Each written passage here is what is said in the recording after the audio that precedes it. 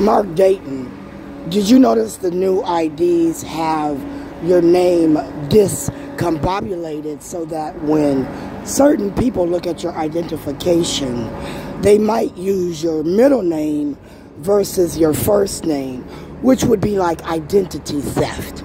And as you steal people's identity by not writing down the correct name.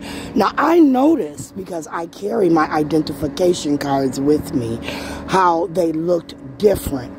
But for me, using my ID, right now, if there was any indiscretion about Sharon Lynette Martin, where again, Jody, Jackie, Ilhan, Bobby, and Don, there's a issue with my birthright.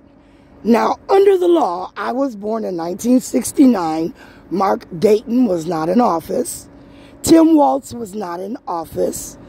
If I'm not mistaken, Mayor Frey, Sharon Sales Belton was not in office, and my identification through my birth certificate was printed through equipment using the state of Minnesota's identification system.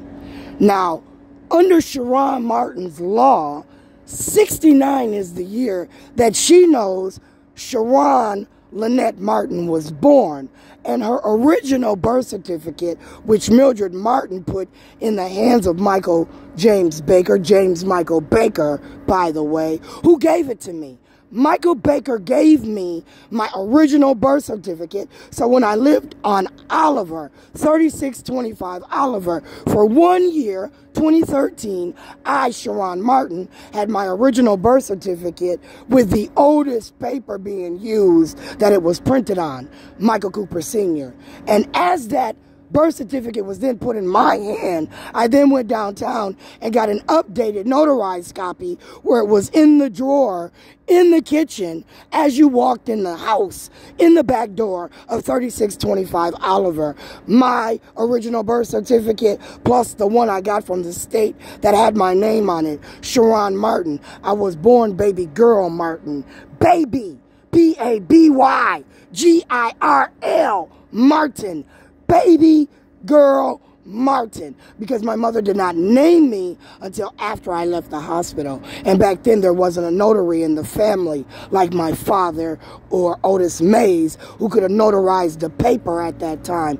I too was going to take that course, like I was going to take the tax course, because again, I just wanted to be educated in certain systems. And as I think right now, you're playing games with my identification, Bobby Joe Champion, Don Samuels, Keith Ellison, Otis Mays, where Sharon L. Martin with that identification card, by the way, that identification card where the names is jumbled and someone might use your middle fucking name as your first name because they're ignorant and they can't read the new fucking identification cards that was just printed under Tim Walz, where Mark Dayton refused to do it.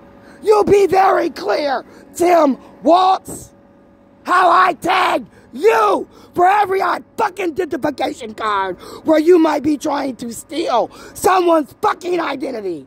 Do you understand now how I think I'm an attorney? Huh? And how, as a class of women, where you might be abusing my motherfucking rights. You be very clear, sir. I am not in the mood today. Verizon! You be very clear. We will have a good reputation or we will have a bad reputation. And I did not fault Verizon in any way, shape, or form as their contractual obligations was being formed with the United States government, where they, again, got access to the satellite to give people like me a cell phone at a cost. Not like my ex who was paying per minute, right? And every time he paid his cell phone bill, he took out the mouths of me, Shayla, and little Michael, Debo, and Lazy, my motherfucking dogs. I had a black lab and a motherfucking Rottweiler. And they were beautiful dogs. Beautiful motherfucking dogs. Huh, humane society. And when you took Lazy attacked you. When you took Debo, I dropped him off. You want to talk about Rex? Rex a motherfucking million. I want to talk about Rex and Pedigree. Pedigree.